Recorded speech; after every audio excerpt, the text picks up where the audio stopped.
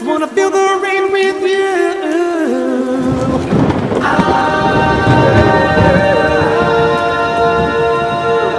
I just wanna feel the rain with you.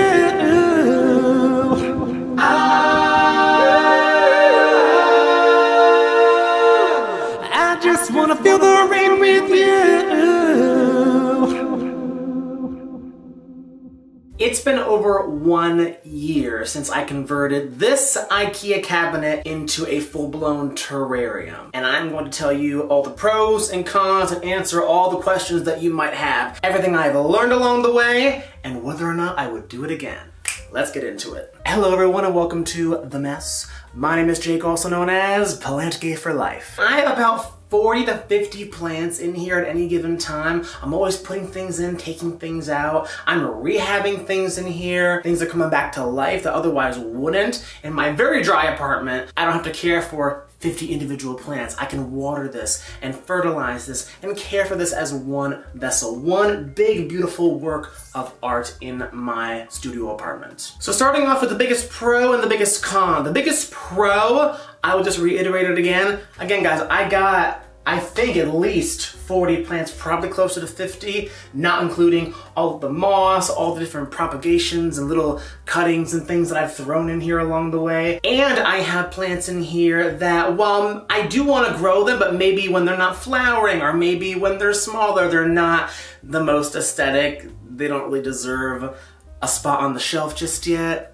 No offense, guys, but you know, you're not looking so cute just yet. But as one big, beautiful work of art, it just looks like you're stepping into a jungle. It's Narnia, people. Biggest con, I would say that it's survival of the fittest in here. Essentially, when things are all potted up or in the same environment and you're not carefully watering each one on their own schedule, you're not keeping track of which ones are being fertilized, it's just all getting fertilized the same, it's all getting watered the same, it's all getting the same humidity, it's all getting the same light. But that's the thing, guys, it's only got one light source. So if a big aroid leaf pops up here, suddenly all these plants down here are not getting a lot of light. They're not getting as much light as they used to, and now they're only relying on the light that is in the door frame right. Oh, you can't see it. I don't know. You see that light on my hand? Yeah, there's a light right there. I have a lot of stuff in here. So if you want to make a terrarium yourselves, I know there are a lot of people that do this and they have small things in here. You know what I'm saying? And they watch them grow out over time. I just went big right at the beginning. I'm like, I just want a big showy thing. I want to stuff as much stuff in there. I want to look like the overgrown rainforest, because I went to Panama recently and oh my goodness, you're trying to step over plants, just step over aroids. They're just growing just all over the place. So that's what I wanted this to look like. I wanted it to look like a big, messy, lush, untamed jungle, but contained within this, like this little box, little window. It's a window. It's a window, guys. It's a window into a little piece of paradise. Oh, another con, guys, is that things outgrow this way too fast. Honestly, had I known years ago when I first bought this thing that I was eventually going to turn it into a full-blown terrarium, I would have gotten a bigger one. And I would have just made this entire wall just one giant terrarium, because I don't want to get another Milsbo. I don't want 2 terrariums, but if I could do it over, I would just invest money in a bigger cabinet, because I want to just hop in here. I want to shrink down and hop in here and chill. So that's a big issue. Things tend to outgrow this very, very quickly. The biggest change within the last year. So a year and some change, a year and a few months, because I made this in, I believe, March of 2023, and it is currently late April. That would be the mister. So if I open this up, I have a mister up here that turns on several times a day, and it took a while. Oh look, I'm lit a lot better if I had this open. So essentially, guys, I would have to spray this down every single day to keep the humidity high, to keep the moisture high, because things would otherwise dry out after about 2 to 3 days. So I couldn't really go away for a vacation or for a weekend without things getting like critically dry and leaves starting to get yellow and dry up and crisp up, and you know, you don't want things in here to look like they're struggling. If anything, you want things in here to be thriving, because it's so humid and bright and lush and beautiful, you know what I'm saying? So here is the mister system, and let me just activate it so I can show you guys what it does. You'll never guess what it does, guys. It mists! So, what? All right, let me show you guys. So it's a smart reptile mister, and I have it on a smart app. So if I just press play, do you see that, guys? Do you see? Can you hear it? Do you see how it's spraying there and there? Okay, so at 7 a.m. it goes for 1 minute and 30 seconds. At 12 p.m. it goes for 30 seconds, and at 3 p.m. it goes for 15 seconds. I used to do it like 2 minutes or 1 minute, 3 or 4 times a day. I found that was a little bit too much. Things were getting a little bit too soggy in there. Some things were getting a little bit of rot, and I did lose a couple of plants. So yeah, I have reworked it a little bit, and I'm still learning how this environment and how all these plants essentially want to be treated. Underneath the cabinet is a big vase, about a gallon I would say, that I fill up with water, and that'll last me about half the week. Like 4 or 5 days if I fill it up all the way to the tippity top. But I went away to Panama for 10 days, and all I did was have somebody come once and refill this thing, and it was great. They didn't have to water it, they didn't have to do anything, just have to refill the water tank that's hiding at the bottom. So I do like that it's a lot more hands-off, because that's the whole point of this thing, guys. I don't want this to be more work for me. I made this and I invested in this and I put a lot of time and effort into making this so that while it's fun to put things in, take things out when they get big and pot them up and then have them out here or whatever, rehab things like chunks and propagations or whatever, I don't want to be worrying about watering it. I want to water itself. I just want to refill the thing when it needs to be refilled, and that's it. I can put fertilizer water in there and it fertilizes things, so you know what I'm saying? I want to be as hands-off as possible. I have all the points here. Biggest regret, I already said that. Biggest regret is that I would have invested in a larger cabinet had I known that I was going to convert it like a year or 2 down the line after buying it. Oh, most successful plants. That would be overall philodendrons and Terrarium chunks. Again, guys, I can't stress enough how amazing this has been for rehabbing stuff. I have brought so many things in here back to life. Not everything. I've had some plants in here that I really love that have rotted away. Again, it's survival of the fittest, but I would say more than half the time chunks do come back. I can just mount them to the wall. I can forget about them. I don't have to stick them in my grow tent and water them all individually. Also, with the fans in here, up here and at the bottom, the airflow is something that I can't recreate when I have a little prop box, because the prop box has no airflow unless I poke some holes or crack the top a little bit, and I always get fuzz, I always get mold and mildew and fungus and disease and all that stuff whenever I try to do it, so I can't do it very well. So I find that things rehab and come back to life very easily in here. Like, for example, I have a Dresslery chunk, which is right here. I put it in here literally maybe a week or 2 ago, I think right when I came back, and it's already putting out a growth point. And yeah, so it's gonna grow out in there, it's gonna be great. We'll get into it a little bit later, guys, don't you worry. I'll show you everything that's cooking in here. Also the Selaginella, which is the, I think it's called peacock moss. It's not really a moss, Selaginella. It's the blue stuff, which I'll show you a little bit later. It's beautiful. It grows like a dang weed, which is great if you wanna fill things out. It has to be in the right spot though, because if it gets too high up and too close to the light, it will dry out. If it gets too low down here, it just looks kind of and then it will like rot away. But when it's right in the middle here, like where that stuff is, it's this beautiful iridescent blue, and it's just chef's kiss. It's gorgeous. Biggest fail, I have killed a Dresslery in here. My first Dresslery, which thank God I didn't pay for, I traded for it, but yeah, my first Dresslery died in here. It was too wet. It was, you know, a dress is a dress, and anyone that owns a dress knows that they can be a little bit temperamental. Sometimes they're fine, and then sometimes they're just not. It's very, very strange. Oh, I had a Voodoo Child, which is Dresslery and, oh God, is it like Luxurians and Dresslery? I don't know. Or maybe like it's Pap and Dress? I don't know. But I had a chunk in here that died. And that was given to me as a gift. Those are so damn expensive. Given to me as a gift, and I killed it. And the person was like, oh, Jake, don't worry about it. But I was like, but come on. A gift? That plant easily was a couple $1,000. Thank God I didn't spend money on it, but still, it's a gift. Anyway. Oh, and also the moss. Moss up here tends to dry out. I have to replace it probably twice a year or every few months or so. And then little patches of moss like down here and down here where it's darker, they tend to flourish a little bit more. But moss, it's really hit or miss. Like here's some moss here that's totally yellow, and then the moss right next to it up here, which is the same moss, is totally green. So it really just depends on, I don't know, whoever God wants to flip off that day. How often do you water? So I kind of already talked about this, but I'll just reiterate. I don't really water at all, guys. I just refill the bottom vase, which is about a gallon. That's good for at least half the week, probably more like 5 days, like a full work week. Otherwise, beforehand, without the mister, I have to spray this at least once a day, sometimes twice a day. I actually have a sensor in here that measures the humidity and the temperature. So in the summertime, when it gets warm in here, like 80 degrees, it can get almost 100 degrees in there, like 95 plus. Sometimes it hits 100 degrees and it's like, whoa, like air it out a little bit, because that's a little bit too high. And the humidity used to be like, 80 to 90%, but now with the mister going off several times a day, it's always 100% humidity in there. And just to show you guys the app, here is the sensor. But do you see like looks like an earthquake chart or something, but that's just kind of showing how it fluctuates. I have it set to, if it goes below like 80% humidity, to notify me on my phone, and if it goes above like 95 degrees Fahrenheit, it notifies me. Smart home!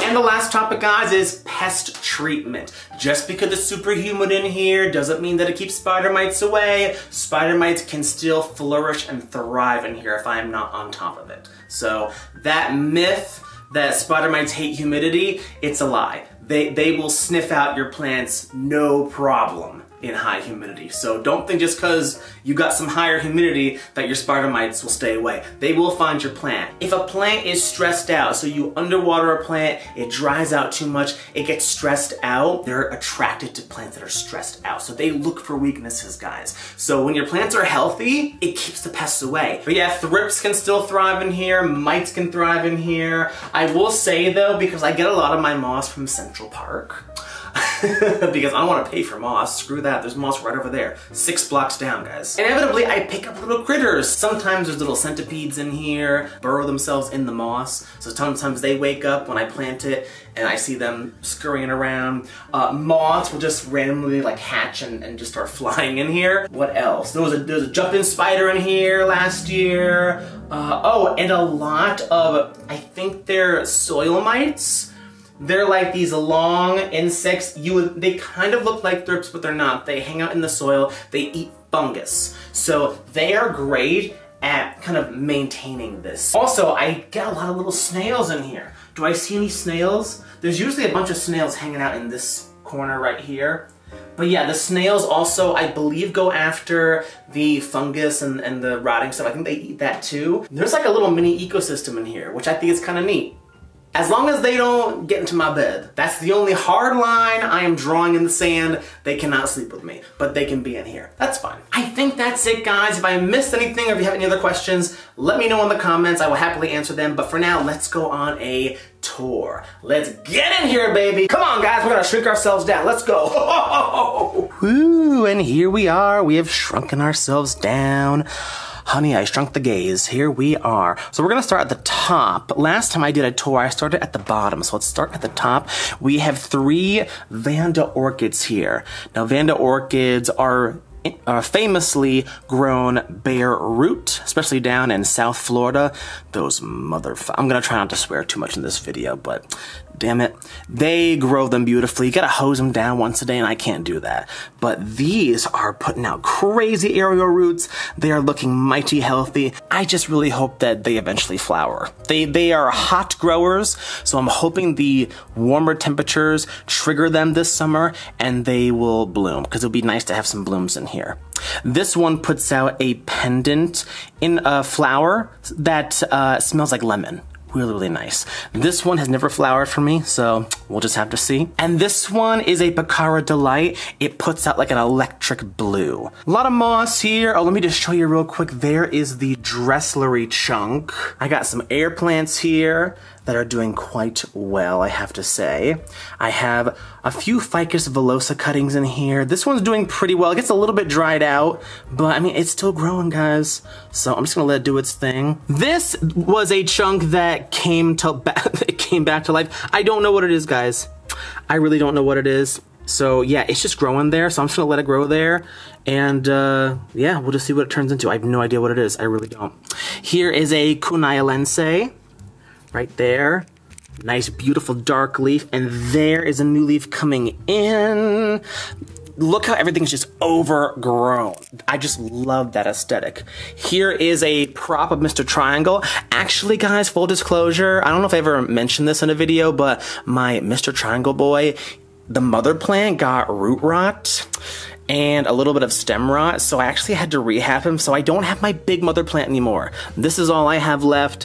It's rehabbing, it's rooting, it's doing quite well, so I'm not worried. I have another propagation in my grow tent of it, and then I have this little guy, which is another Mr. Triangle prop. So he's fine, he's just in bits and pieces at this point. Here's another Ficus villosa. Look at the hairs on that. Isn't that just so gnarly? That's so creepy, I love it. I love it. Oh, let me go back up real quick. This is the pup from my fuchsia colored orchid that I got at the New York Botanical Garden. Was it last year or 2 years ago? I want to say it was 2 years ago. So yeah, I plucked that off and I have it in here, so it'd be nice if it could flower in here because those fuchsia flowers are beautiful. Oh, what is that? It puts out cute little red flowers. It's a mini orchid. It puts out red flowers. I forget the name. I don't know. What a disaster of a tour this is becoming. Oh, I love this one. This is Squamical Blushing, or Squamical Blood, or Squamical Red. Look at that. Oh, yes. There's the regular one. Then there's the super dark one like this with the super, super red. And those hairs, those freaking hairs. Never shave your legs, girls. This is Terrarium variegatum. It puts out a really cool flower and the leaves get very long. So this is a top cutting that I put in here just today. And then I have the rest of the plant growing out in my grow tent for insurance because this is one that no one grows. I just got it from Equigenera. It was like 20 bucks. Or maybe it was like 18 bucks. It was like super cheap and nobody grows it and it's a really cool species. So let's go. And I hope it flowers for me soon. This is, oh, what is that? A cotton candy fern. I love this thing. I used to have a big one. It just was too big and it was taking up too much space, but I have a little one in here and I love it and it's great. It just loves moisture, so it does really, really well in here. Oh, this is Philodendron linhanoniae, doing really well in here. These are one of the cloud forest philodendrons that have those super, super corrugated pebbly leaf textures. It's just rooting to the wall right there. I have a lot of wacky cuttings kind of here and there and everywhere. Here is a luxuriance hybrid, Hederaceum. Here's a little Monstera. This, I believe, is Mr. Worldwide, which is the NSC Portale and the Indonesian Portale crossed together. But obviously it's too small to really notice. I mean, you kind of see there's like a little bit of a flat sinus there, but it's still a bebe. So we'll see. Oh, I got this beautiful orchid that I got from Plant Corner. Look at that. It's like red. Is it coming off on camera? Here is the Seleginella, guys. Look at how big and beefy it's getting. Isn't that just beautiful? A beautiful blue iridescence. I love that. In here, Scindapsus, I don't know. I don't collect Scindapsus, but I saw it at Plant Corner and it was a less common variety. It was like a silver something or another. And I was like, ooh, that's really nice. Let me get some of that. So I got a little bit growing there. I got some growing down there. And I got some growing here. Isn't that nice? Just adds a little pop of metallic color. I like that. Brazil philodendron right down there. I just recently added this that I also got from Plant Corner. A Monstera Adansonii variegated Adansonii variegatum. You know what? I don't care. Here, right there, that is a Melanochrysum that refuses to die. I have knocked off its new leaf so many times, but it keeps coming back, so it deserves life. I mean, make like this Melanochrysum and never give up, guys. If you take anything away from this video, make like that Melanochrysum and never give up, because that's been in there since the very beginning. I know this one, Philodendron Majestic, which is Soderoy and Varicosum crossed together. Got the nice little blush back, that's the Varicosum, and then the silver on top, that is the Soderoy coming in. Oh, and let's come down here. There is the Dresslery. I love how this one has a red sinus, and there's an emergent leaf right there. And it is rooting as of right now, so hopefully it perseveres. It's still very relatively new in here. It doesn't want to focus. I just hate this camera. I need to figure out how to work this camera and get rid of the autofocus because it just doesn't work. Look, there we go. Okay, and then this is a rehab that may or may not make it. It's the, oh, what was it called? Not the Barrio, Diabloense. It's a really cool, underrated Anthurium, but it's very expensive. It came to me as a rehab, and yeah, I got it from Cartel Dawn, and yeah, so I'm hoping that it does okay in there. It's been in there for a while, really hasn't rooted or anything, but we'll just have to see. It might bite the dust. I'm gonna try not to get too attached to it because, I mean, I do like it. I like how weird it is, but and I love the name Diabloense. Here is an Oblique that Jenna gave me, aka First Floor Foliage, and it's just chilling here. They're such slow growers, but he's just chilling there in the dark like that. Let me get the light in here so it's a little bit brighter. There we go. It doesn't really want to focus, but there we go. Yeah, you see that. That's really nice. What else do we got? We have this, I think it's Portale and Carla? Yeah, I think it's a Carla port. Look how spidery those veins are. That is quite fabulous. And it's putting out a leaf, so I think it's doing okay. It did have a little bit of root rot, so I replanted it, repotted it, and then put it somewhere else. It was in here, that little yellow planter that I have yet to put something else in. So we'll just have to figure out what else can go in there, because I don't like that sticking out. It looks like there's trash in the rainforest, and we don't want that. Oh, we have some Splendid, which is Philodendron. Ugh, what are you? Melanochrysum and Varicosum, I'm pretty sure. Yeah. Oh, we got this beautiful one. This is Quechua Queen. Beautiful, slick, iridescent, a little bit blue in some lighting, and yeah, I just love it. It's getting big. It's getting big. Some orchids popping right down there. Oh, here's I think a Anthurium regulosum pup that I just kind of put on the wall. And it's like kind of growing, but it's staying small, so we'll just have to see. Here's a queen that I mounted because I rehabbed it from a chunk. It put out a root right there, and so I just stuck it onto the wall here, and it seems to be doing well. So maybe I'll have a little mini queen there. It'd be nice if I can kind of dwarf it or bonsai it. That'd be nice. Oh, here's one of those lightning looking orchids. I love that. Ooh, look at these leaves. I love how this just is slowly crawling up here. Anthurium forgetii with that beautiful round leaf. Love that. And he's been in there since the very beginning, and he is honestly, he is attached to that bark now, which is awesome. Oh, this guy, I love this. This is Versicolor, Anthurium Versicolor. Beautiful plant, and I'm surprised that nobody really grows this because it's not super rare. You can get it from Equigenera for pretty cheap, and it is one of the parents of the circus peanuts, which everyone wants. It's super expensive. It's Dresslery, which is that guy up there. Dresslery crossed with Versicolor, or vice versa, I don't know. And very, very expensive. You can only get it through clones, through cuttings, propagations, things like that. But look at how it's like kind of blue. I just love this guy. They're not easy to grow outside of high humidity. This is one that only holds on to 1 to 2 leaves at a time, so right now it's looking the best it has ever looked.